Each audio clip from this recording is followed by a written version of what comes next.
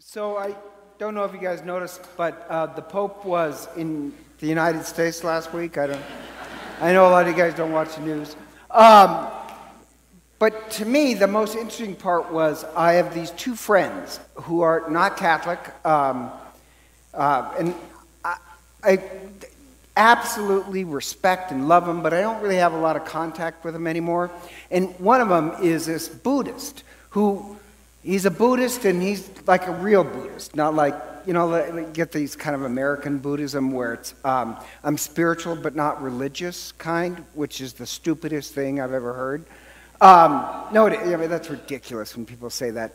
And he's a Buddhist, but like he's a real Buddhist. And he had just gone over to Asia because of the earthquakes, and he's coming back, and he catches all this stuff about the Pope. And he's not even Catholic, but he has just a heart full of love. And he sends me this email about how much he loves the Pope. And in it, he says, "This is my Pope." I love that he could love the Pope. And then another friend of mine who I don't speak to very often anymore, but great guy. He's just retiring, so he's talking to me. I hate him for that. But one of the kindest, sweetest people. He just has no anger in his heart. Kind of an engineer type and still a decent person. But like he never says anything harsh about anyone. He just doesn't have it in him. And kind of like the worst he could say is, well, he's not a very nice person. For him, that's a blistering condemnation. And believe me, I can go a lot more darker than that. But he just, one of these people who doesn't have any anger. He's not religious per se. He had great parents, knew his parents, but they were just not religious. And he calls and he's retiring and he says the same line. He says, "This is my Pope." And I thought that was so funny because he's not religious at all and he loves his Pope. And just that odd thing. And so I was thinking about it, that two non-Catholics love the Pope. And I think the reason why is that this Pope has such little ego. I think Pope Francis, he doesn't have a lot of ego. I know everybody's rolling out the red carpet, but he doesn't need any of that stuff. I think somehow he died to his ego, and all he really wants to do is love other people. And that attracts a lot of people. But when you have some religious authority that just has to keep pushing their own authority, be worshipped and honored, nobody's attracted to that. People are attracted by humility and love, or the ability to love. Except to really love, you have to cut out your ego. And that is exactly the point of today's gospel. To enter into life, to really love other people, you have to cut out your ego. And there's a problem in the gospel where the disciples are going along and they see this guy casting out evil in the name of Jesus. Except the problem is, he's not part of their group. He doesn't recognize their authority. So they go to Jesus and complain to Jesus if this guy is casting out evil, but doesn't recognize their authority. And do you see what the problem is? The problem is that they're not thrilled that evil is getting cast out of the world. Their problem is that their authority isn't getting recognized. Their egos aren't getting stroked. Not the fact that good is being done and life is happening. They're upset because it doesn't honor them. So Jesus says, cut it out. Anybody who's not against us is for us. That the guy is doing good and bringing life in the name of Jesus, but he's not part of their little circle. And the apostles are concerned about their authority. And just going back to Pope Francis. Pope Francis has kind of this unboundaried personality.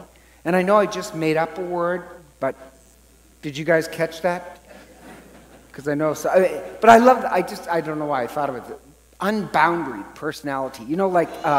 There's certain people who, it's got to be Democrats or Republicans, or Catholics or this, or, they live in these harsh boundaries, and they only love and care for those people within their boundaries. That's what I meant by it. Pope Francis just seems to love everybody. And the apostles in today's gospel, they're upset because this guy is outside of our boundaries, and he doesn't honor our authority. And Jesus tells them to cut it out. And basically what Jesus is making a point is, yes, you are the 12 apostles, but you don't own me. The church does not own Christ. Christ owns the church. Christ is not the instrument of the church. We're the instruments of Christ. And Christ can work outside the church just as much as he can work through and in the church. Does that make sense? So his next part is that he's just telling them, die to your ego. Cut it out. Because the next part, after he says, leave him alone, he's doing good. The next part is a non sequitur. It doesn't really follow when he starts talking about a cup of water and a big stone tied around your neck and cutting off your... It doesn't. It's a squirrel comment. You know what that is? Like from the movie Up? Squirrel! Which my staff accuses me of doing all the time. But, they go to Jesus to complain because this guy doesn't recognize our authority. And Jesus pulls one of these squirrel...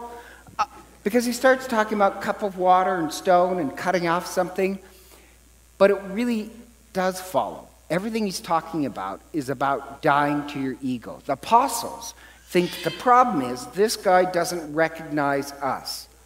That's not the problem. The problem is you need to cut out your ego. That's what those three things talk about. Like about giving water, when he says, I tell you, even if you give a cup of water, you will be rewarded. The water symbolizes giving life. No matter how small the act, even like a cup of water to the small ones, that will be rewarded. And Jesus mentions about this idea of giving life, even a small amount, a cup of water, you'll be rewarded for. Because Jesus is literally walking his way to Jerusalem, and he's about to die. He's about to die on the cross, literally pouring out his life for other people. And that's real religion. Real religion is not about, recognized authority powers. It's about giving life away. And that's what the apostles can't do. Or the second one about the millstone. And a millstone, just to let you know, is about 2,000 pounds. It's a big rock. And he says strange things, that rather than scandalize one of these little ones, it would be better if you tied a millstone, a 2,000 pound, around your neck and throw it in the river. That's a harsh condemnation. Because when he says one of these little ones, it doesn't necessarily mean children. It can. But it means the vulnerable, the poor, the children, the sick, and the weak. Even the weak of faith, such as, like my friend who's non-religious. If authority figures are only concerned about that you recognize their authority, the people on the fringe of faith, they're going to be turned away. They're the ones who are weak. Does that make sense? You will scandalize them. And Jesus is twisting it by saying, you think the scandal is that they don't recognize your authority?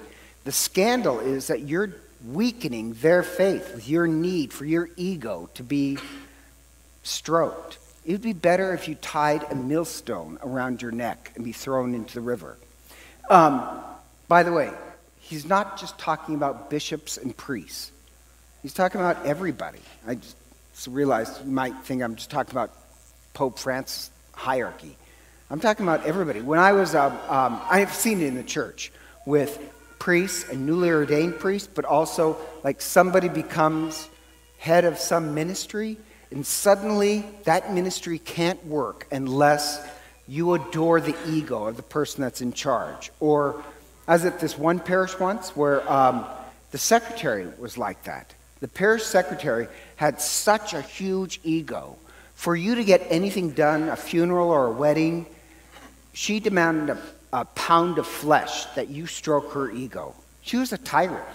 She wasn't concerned about giving life. She was concerned about her ego getting stroked. And Jesus says, if that's your faith, It's a scandal to the weak of faith. It'd be better if you tied a 2,000 rock around your neck and throw it in the river. Or the last one is actually my favorite, even though it's harsh, where he says about cutting off your hand or gouging out your eye, lest you go into Gehenna.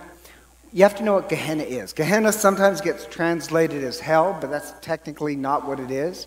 Gehenna is this garbage dump that was outside of Jerusalem in this valley. And to prevent infectious things getting out of control, it was always kept burning. Does that make sense?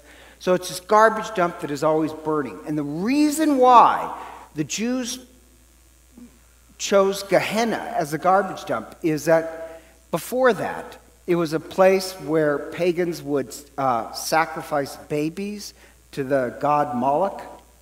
And the Jews, being very concerned about life, that's a place of death. That's a place that took innocent life away, so they won't use it for anything. So they turned it into a garbage dump to be kept burning constantly. So Gehenna is this place of death where life is sucked away. And he says, if your hand causes you to sin, cut it off. Better to enter into life, the kingdom of God, missing one hand, than enter into Gehenna. And he says that about the eye, the hand, the foot. What do those mean? Like the hand, in case you don't know, your hands always symbolize your work. If all your work is about you getting your ego stroked, cut it off. Our egos are very dear to us, and it would be very painful. But better to cut it off than enter into death. You have to cut out your ego to enter into life.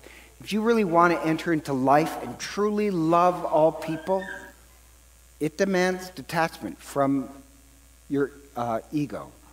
Or the eye. The eye is just the way you see the world. And maybe you're seeing the world in a very selfish, bigoted, prejudiced way. It might be tough, but gouge it out. The way you enter into life is actually really through self-sacrifice. It's just about what Jesus is to do on the cross. And so it's making a statement that if you call yourself Christian, it really is this life of cutting out your ego so that you can really love other people. The problem is not the guy that doesn't recognize your authority. The problem is your ego is in control. And the same point is made in the first reading. First reading, very odd. It's from Moses. Would have been, over 1,000 years before the apostles, where Moses, 11 months after they're freed, there's just too many people for Moses to take care of. And so this is the beginning of organized religion. And God says, this is what I'm going to do. I'm going to come down, the Holy Spirit's going to come down in this cloud and take part of Moses' spirit, this is actually an ordination, take part of Moses' spirit and pass it among the 70 elders in the tent. And so that's the beginning of organized religion. Now, just this reminded me of something, so I'm putting on pause. This is a squirrel comment. My friend who's a Buddhist, he hates when people say, oh, I'm a Buddhist, I'm not for organized religion. Buddhism is organized. He lived in a monastery. It's through monasteries and these monks taking vows that Buddhism passed on. That horrible earthquake in Asia, without organized religion, you can't get supplies and help to help other people. So even him, it drives him up the wall when he says, oh, I'm not for organized religion. How do you help people who are suffering without it? Does everything have to go through the government? Anyhow, so God seems to be for organized religion. He takes part of Moses' spirit, passes it along, but then there's this amazing problem that Joshua catches two people, and their names are Medad and Eldad, very important, and they're prophesying. And he goes back to Moses and says, same thing as the apostles, you tell them to stop. And Moses says, no. Are you jealous for me? And when he says that, Joshua is just jealous because his ego is in charge. And Moses says, wouldn't it be great if all the people were like that? But the amazing part is this: the Holy Spirit blew a little bit farther than Joshua wanted. The Holy Spirit blew a little bit farther into Medad and Eldad. And the names Edad and Medad in Hebrew, Eldad means loved by God. Medad means friendship and love. The idea is that outside of the tent of religion, God's Holy Spirit still blows there. And there are, even to this day, Medads and Eldads, people that are loved by God, people who are in this friendship with God, doing God's work outside the tent. As I said, God can work in and through religion and also outside of religion, organized religion. And Joshua is only jealous because his ego needs to be stroked. My only point being is if you claim to be a follower of Christ, then the church does not have a monopoly on Christ. Religion doesn't own God. God owns us. And rather than get upset that, the apostles are upset because somebody's doing good, they should rejoice that God can work even outside religion. Why not rejoice? And to claim that you're a Christian really means that, yes, our life is about cutting out our ego, cutting out the hand or the eye that is just bigoted or ego. So in the end, maybe all of us could be like Pope Francis. After a life of cutting out our own ego, all that's really left is that we just love everybody. I think that'll make converts. And so together,